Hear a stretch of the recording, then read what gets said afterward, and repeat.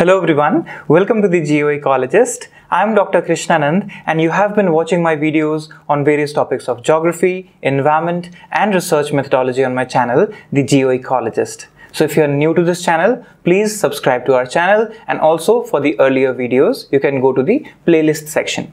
Now, in today's session on World Regional Geography, we are going to cover the South American region or the South American realm. But before we go ahead, don't forget to subscribe to our channel and also please share the videos with others as well.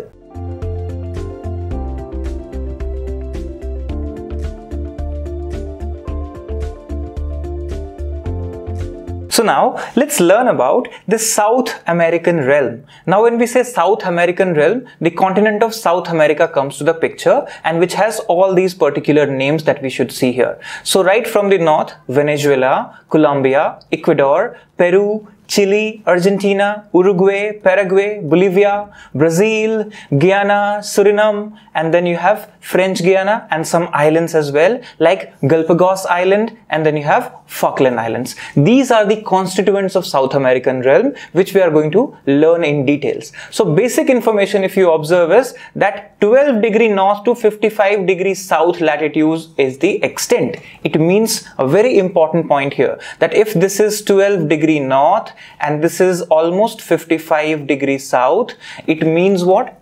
It means that this country covers equatorial region as well as tropical region and also subtropical region. So it has a lot of variations in terms of the climatology and related aspects. Now, next important thing is that South America is the fourth largest continent after Asia, Africa, North America, and if you observe carefully, this particular longitude, the 60 degree, bisects this into east and west, divides it into the two halves. Now let's understand furthermore in details about this particular realm. So the first thing that we always talk about is the geological history, the formation of this particular continent. So if you observe, a lot of highlands and basins are there in this particular realm, and the geological history can be summarized in development through geological time scales. So if you observe carefully, the first stage encompasses the Precambrian time, when the earth was formed 4.6 billion years ago till 540 million years ago, and most of this continental formation of South America happened or started to form during that particular time. So we say the process of amalgamations and also the cratonization. Then further development took place, that is in the second phase. So if you observe in the second phase, Paleozoic era, between 541 to 252 million years ago. So this is the time period when you observe after the cratonization, the material further accreted, that is gathered, and supercontinent Gondwana, we say Gondwana land, and then of even larger Pangaea portion was formed, which constituted this particular continent, South America. Then if you observe in the third stage, that is the present continental structure that emerged right from the Mesozoic to Cenozoic eras. So Pangaea breakup, Gondwana separation, and then you had the Andean formation, the formation of Andes mountains and the formation of the adjoining Atlantic Ocean as well. So this is the time when the present structure, if you observe, is formed. So this side it's Pacific and this side it's Atlantic. So in between the two lies this particular continental realm. Now if you observe carefully about the physiographic features of South America, so two important lines as you see, equator passes through this particular point and Tropic of Capricorn passes here. So this is particularly the zone we say is completely tropical zone, the tropics, and we know that Amazon basin, Amazon rainforests, the lungs of the planet are in this particular zone itself.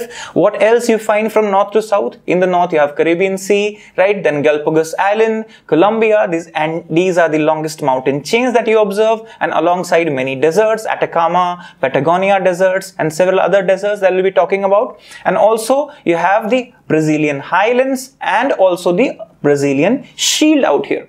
So if you observe, South America can be divided into three major physical zones or regions if you observe. Mountains and highlands, which is clearly visible. Then river basins like this, majorly Amazon and its relative like Orinoco and other basins. And then coastal plain areas. So because of the long coastline, if you observe, the coastal plain areas are also the major parts of this particular realm. So Galapagos Island, if you observe, part of Ecuador, if you see, it is a collection of so many islands, of which Isabela is the biggest one. Then you have Fernandina, Santiago, Santa Cruz, San Cristobal and several others.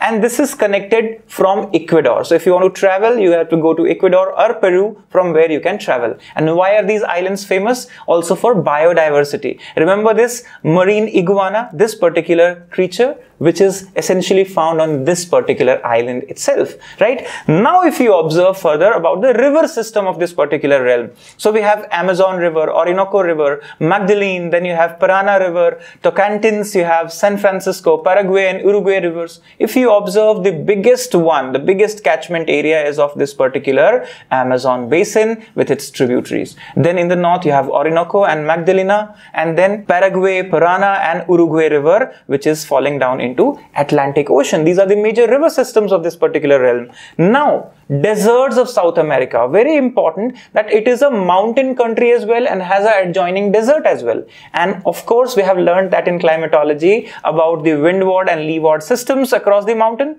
So if this is the mountain chain, what happens? If the winds are coming from this side, it obstructs here. So this is the leeward side, the rain shadow, and here you have Atacama Desert. And just opposite happens at around 40° latitude. What happens here? The prevailing wind is from this side, and this is where you have the biggest Patagonia Desert, as it is a rain shadow area. So rain does not happen in the other side of the mountain. So this kind of structure is visible. So it has a lot of desertic conditions from north to south as well. So you see Patagonia Desert, then you have the La Guaira Desert, then you have Atacama Desert, Sechura Desert, Monte Desert. If you observe here in this particular map, all the deserts are listed out here. Now if you observe furthermore about the people, so physiography and people are the two components of geography and regional geography that we are discussing. So if you talk about people, how this continent was peopled, the peopling of places that we say. So remember, the people, the indigenous people, as we know, come to the Incas, right? So Inca civilization was the major civilization in this particular area. And remember, these societies were founded in the coastal valleys, on river basins, on plateaus, and also on the mountain locales, mountain top. Right? So these high altitude valleys, if you observe these high altitude valleys, they are called altiplanos. So altiplanation is the process that is also important here. So altiplanos they are called, which are having fertile soils, reliable water supplies, building materials, where the old construction happened. So if you observe carefully, the Inca state, where these altiplanos are very famous, high altitude regions of human habitation, in the city of Cuzco, if you observe carefully. So what is this site of? This is the old remnant of the Inca civilization, very famously known by the name of Machu Picchu. It is one of the wonders of the world that we say, right? So it's the capital of Inca civilization, and it's also called city of Incas. Right? Now if you observe further, the Incas were the people who were expert in certain domains like stone structures, right? So masonry work was very famous out there, efficient administrators they were there, successful farmers, herders, skilled manufacturers, and also they were physicians and experimented with even brain surgery as per records, right? So if you observe further, the city of Cuzco, this particular city is the base, and on the mountains you will find the altiplanos, where you will find the Machu Picchu. So they are declared as World Heritage Site by UNESCO, right? So that's why it is famous. Now if you observe further about the population geography of this particular region. So if you observe carefully, the population is sparse inside the continent, right? But heavily populated on the coastal belts. It means carefully, if you observe, that coastal belts are more developed, they have more agriculture and all livability. And interior is not that livable. So you have sporadic growth of population in the interior. It is sparsely populated in the interiors. So carefully, if you observe in this particular map also, the dominant ethnic groups of South America. So if observe, the green color is African. So the African who moved here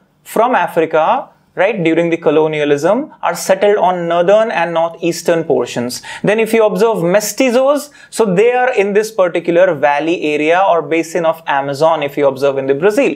And then if you observe European, so European settlers are there more into the particular peninsular belt, that is of Argentina and Uruguay. Then you have the indigenous population, and indigenous population is nearby these Peru, Ecuador, Andean belt, and also in between these Amazon rainforests, the tribals, the indigenous communities. And also if you observe carefully, these indigenous people are available till down south. They are settled till this particular point, which is also a colder region. So how did they settle there? Through the discovery, or you can say invention of fire. So that's why they also call it land of fire, the southern tip out here. Now most of the times if you observe, South American continent is famously in news for many critical reasons. For example, the geography of cocaine if you observe, right? So of all the cocaine that enters United States and other parts of the world, Colombia, Peru and Bolivia, three major countries are the major producers, and they earn hefty amount of dollars and employs tens of thousands of workers in this particular industry.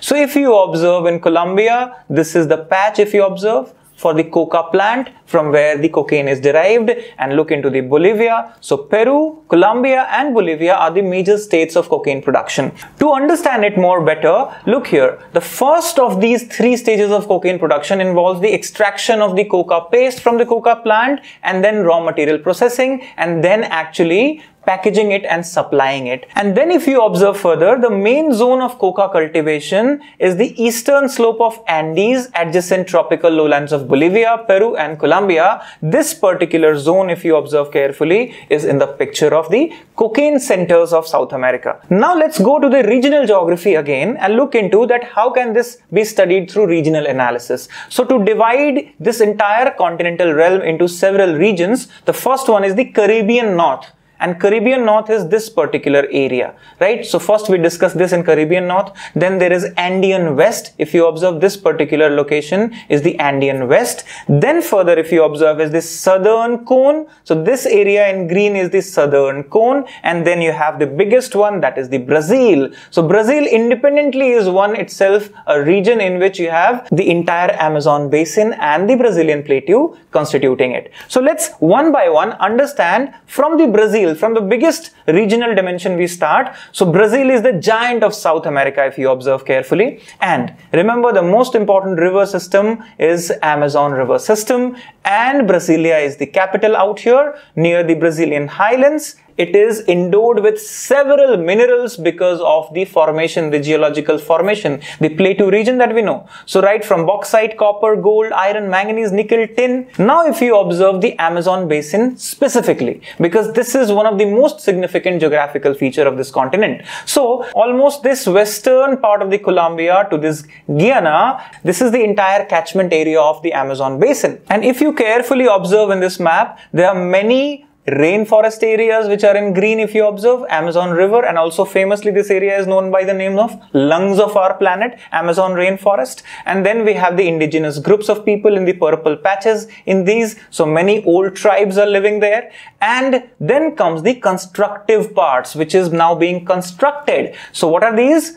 In operation and under construction, these are hydroelectric dams, and which are causing significant environmental problems of late. That has been in news. So if you observe some tribes like Yanomami people, their homeland is being now encroached from outside, that is under the question, in search of the gold. So this area has a lot of gold placer, gold deposits, and because of which there is intrusion into Amazonia now. So now let's go to the next realm, that is the Caribbean North, which is close to the Caribbean Sea. So Lesser Antilles and this particular location is interconnected from here. So this particular location is what you observe, the Caribbean North. Now Caribbean North, if you observe, has more population on the coastal cities, coastal belts, and it is also linked to the North America through this Isthmus of Panama. So if you observe carefully, the major country in the Caribbean North is Colombia with capital Bogota. and it also has Andes mountain system and this Magdalena river system which is flowing through it. And apart from this, the people who are inhabiting is Muisca, then you have Quimbaya and Tairona. So these are the old people who are settled here, the indigenous people in Colombia. And further, if you observe, the geography of Colombia is characterized by 6 main and natural regions. So you can divide Colombia itself into 6 regions if you observe carefully. Andes mountain range, Pacific coastal belt, this particular coastal belt if you observe. Then we have Caribbean coastal region. So this is the Caribbean coastal region. Then Llanos plains, which are in the plain areas. Then Amazon rainforest region, insular areas, right? So these are the constituents of 6 major physical divisions or ecological zones of Colombia.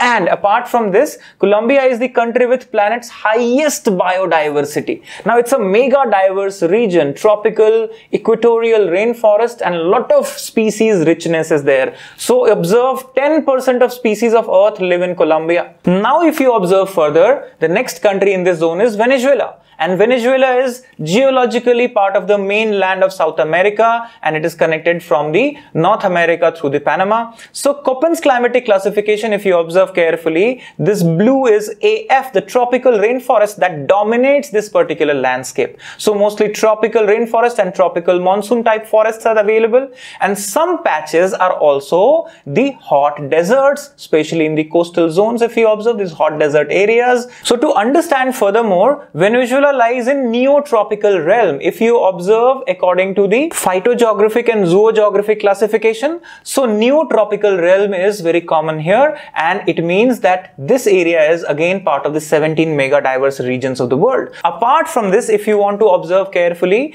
the peaks which lie here in the central mountains, the Bolivar peak, this snow-cladded mountain is also available. Then what you observe is the Llanos plain areas with grasslands. So this is available. And apart from this, what you find in contrast is also the desert, and this is Médano de Coro National Park. So this is desert national park on the coastal areas across the leeward side of Andes.